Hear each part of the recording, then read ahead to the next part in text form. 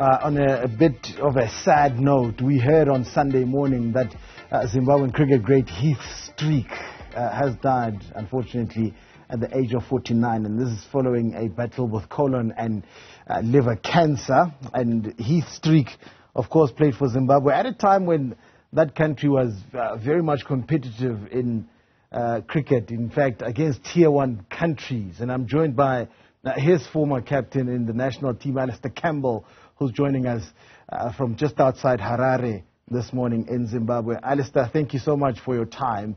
A very sad story, that of Heath Streak. How did you receive the news?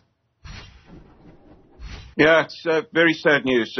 We sort of knew about it as a team, or former teammates from sort of February this year, that he wasn't doing well, and had to go down to Joburg and get some treatment, and obviously he hadn't caught it early enough. So we knew from sort of 6 months ago, 5 months ago, that it wasn't good. We've been there trying to support him as best we can through this period. He did try some, experimental treatments and trying to get things back on track, but unfortunately it was just too aggressive. And it really is a sad story. At 49 years old, no one would have thought it's far too young. But at least he had the opportunity to get all his family around him, and then, in the early hours of Sunday, we had been expecting it, but even though you are expecting it, it still hits home hard when you do receive the news. And you speak about his former teammates. Were you guys aware at the beginning of just how bad it was, and do you have any idea of which stage it was sort of discovered? Yeah, we were aware, and as I said, we formed the group at the instigation of John Rennie, who's been really good and been at his side. So we were under no illusion, but there's always hope. Where there's a will, there's a way, and being such a fighter, we thought maybe there would be a chance. Sorry, I'm breaking up. Still very very raw at this stage, but it's sorry. Yeah, he fought to the end. Take your time, Alistair. Take your time, man. It's a difficult period, obviously, for everyone who loves the game, who loves Zimbabwean cricket, and especially you guys, the former teammates who knew him personally for so many years, played with him inside the Zimbabwean national cricket team. Yeah, correct. And you know what? It's done now, and you've just got to remember the good he did. And a lot of people will remember his stats and the world-class player that he was, and those are irrefutable. But what's coming out now is what good he did for his community, how he was loved by so many people in so many walks of life that we didn't really know about, the charities that he supported that no one really knew about. So that's the real legacy, as far as I'm concerned, that you do what you do on the field, but what you do off the field is what counts. And he did a lot of good things, and those are being remembered now, and that's a good legacy to leave. Yeah, sure. And as a player, what a classy player he was. I mean, to have the sort of numbers, though, Alistair, that Heath Streak had here, and the batting average. I'm looking at both the longest format, the test average that he had, the ODI average that he had. Would you say Heath Streak was the best all-rounder that Zimbabwean cricket ever had? Yeah, without a doubt. That's not in dispute. And he sort of he became a better batsman as he progressed. And I think that's just a natural evolution as an all-rounder. Is that as you get older, obviously you become more wily as an operator, as a bowler, but you lose a bit of pace. But you make up that with skill and experience, and you learn how to get it done. But definitely it's just the law of physics that, the older you get, you're not going to be able to bowl as quick as you used to be. The body just doesn't hold up. So he then focused a lot more on his batting and became a genuine option. Could have batted, at number 6 or 7. And I think he did do a lot of that in the latter half of his career. So really matured and became a really good batsman towards the end of his career. But insofar as his bowling is concerned, I think that he shouldered the burden of the attack for so many years that it did take its toll at the end. You can't be bowling that many overs in crucial times and still expect to be able to have longevity as a career as a fast bowler. So he was tough as nails in any sort of pressure situation. Throwing the ball to him, you knew that he would be able to handle it. You knew that he had the skills to handle it and the mental fortitude to handle it. So it was a pleasure for me to captain him. As I said, in any given situation, you knew that you had a match winner, a genuine world-class bowler at your disposal. And many a time he gave us a great start. Could swing the ball, both ways, had a great off-cutter, accurate, bowled with decent pace as well. So I just think that, to answer your question, was he the best all-rounder that Zimbabwe's produced? Without a shadow of a doubt. Was he, in his prime, one of the top all-rounders in world cricket? Absolutely. And that's a testament to how good the guy was. And what a joy it is for a captain, right, Alistair, to be able to throw the ball to a guy like that when you desperately need him in a match where either you you're staring down the barrel of defeat, or it looks like perhaps in Test cricket it might be even a draw. And to have the luxury to throw the ball over to Heath Streak as a captain must have made you look good a couple of times. Yeah, it's great having world-class performers because, they invariably, love the big moments and love to get the job done. I mean, it's like golfers, you play to play on Sunday down the stretch, not to play on the first 2 days. It's when it counts, it really matters. And he had that psyche. But one thing I think that set him apart, you know as well as I do, Test cricket, there's some very, on flat pitches, there's some times as a fielding side and a bowling side where you just don't know where to turn. The batsmen are in, there's a big partnership developing.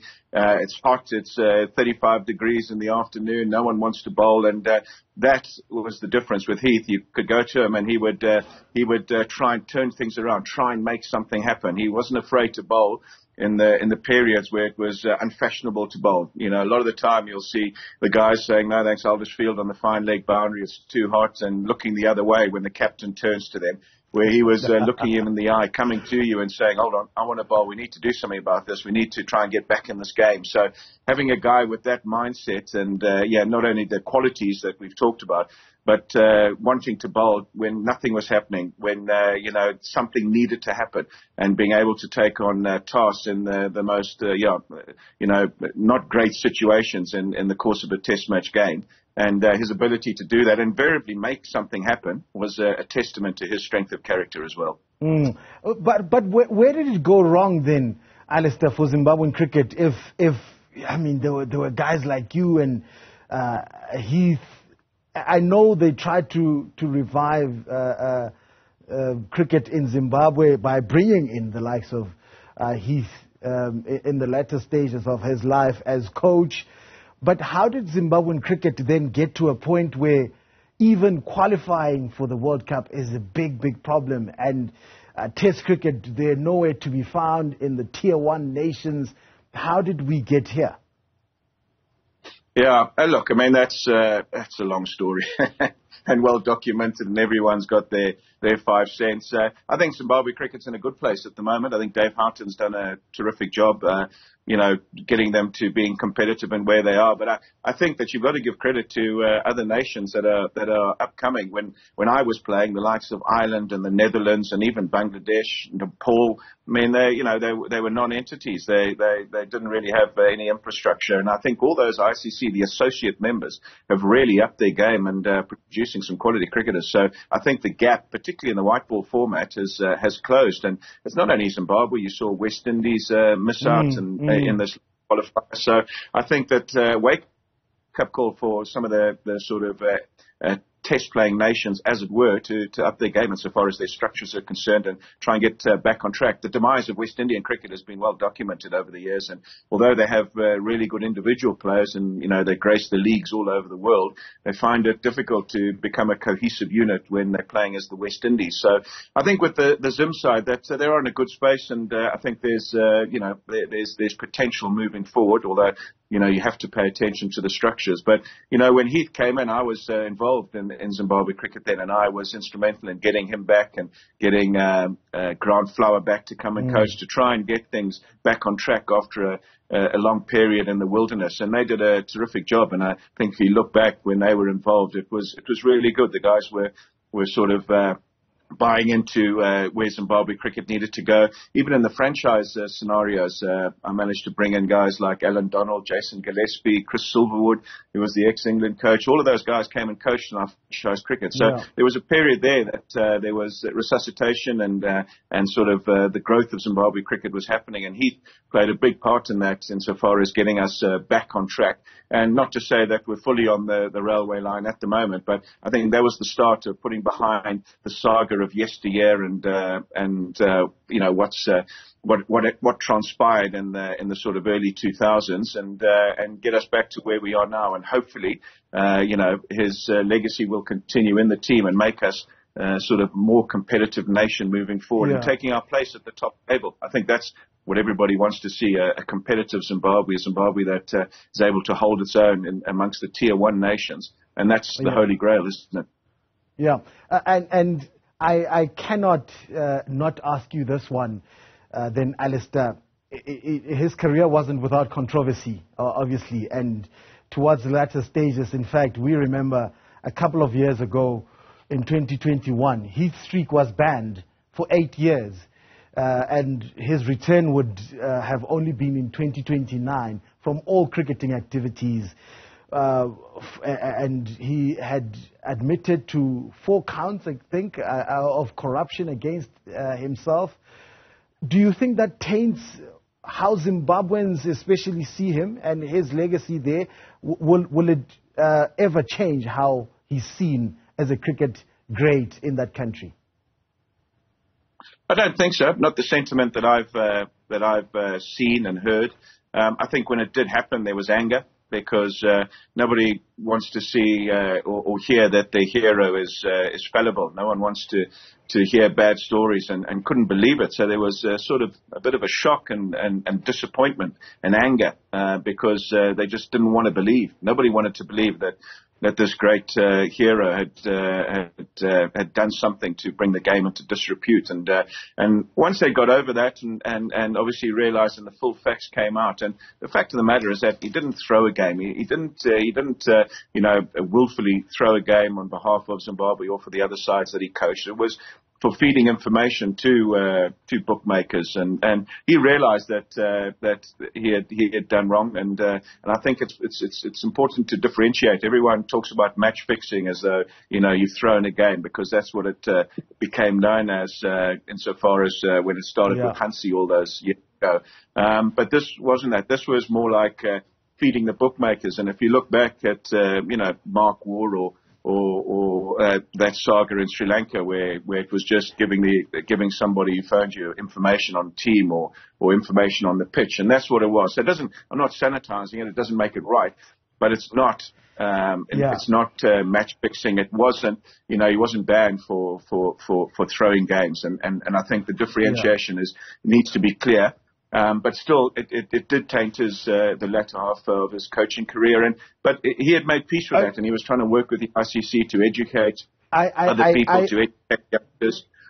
Yeah, I'm sorry to come in there, Alistair. I think your point is well made there. And unfortunately, we're out of time. But we'll continue paying tribute to Heath Streak. We'll talk to you some other time with some of the details as well.